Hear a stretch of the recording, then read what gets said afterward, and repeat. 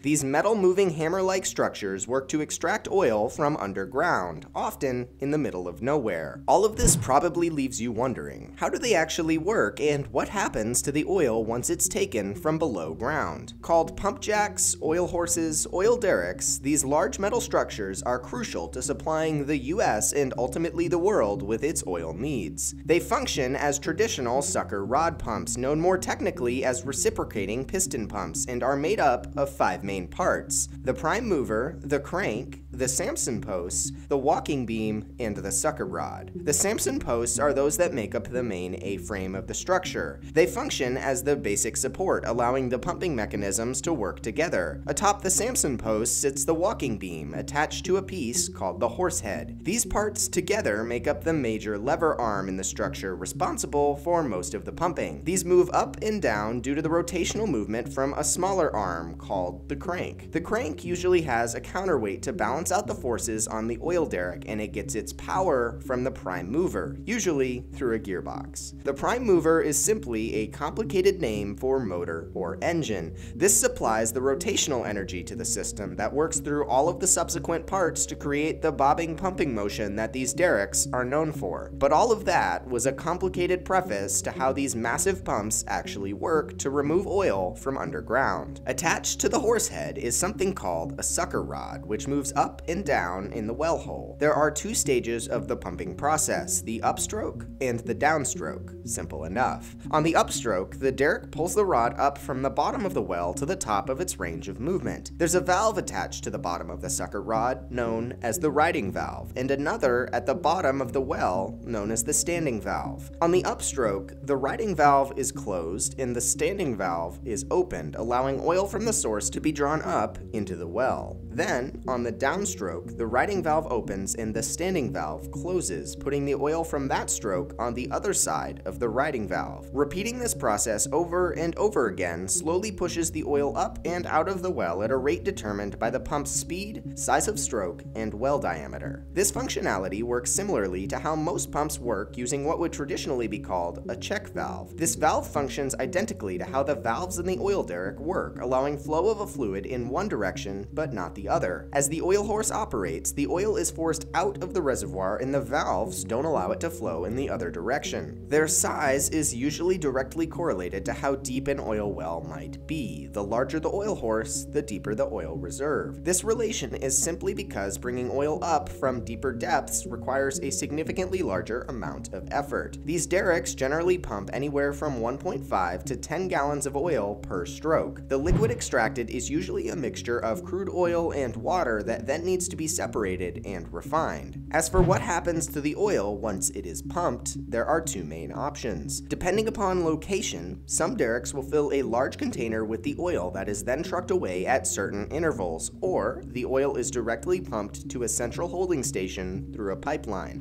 While renewable energies may be making a strong play for powering the world, oil will likely be here to stay for quite some time. All this means that oil horses across the country will keep on bobbing, bringing up oil from deep beneath the surface. And now, when you drive past them on the road, you can understand that these seemingly complex machines are actually just large, simple pumps working to help your car keep on moving. Thanks for watching. If you want to check out more of our videos, you can click here, here, and here, or you can browse our channel, and as always, be sure to like, share, and subscribe.